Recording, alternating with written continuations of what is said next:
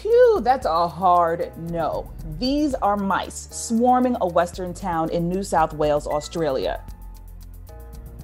Here they come out of every single crevice by the thousands. This has been going on for several weeks, many locals calling this the worst plague in years, and it is crystal clear why. Farmers have been attacked hard by the rodents. They're even all up and through the local supermarkets. Now they have to store food in plastic containers.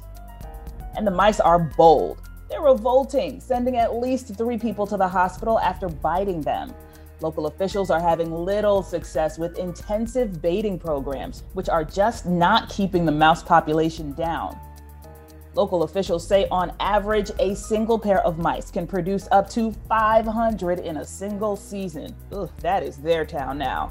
For Inside Edition Digital, I'm Stephanie Officer.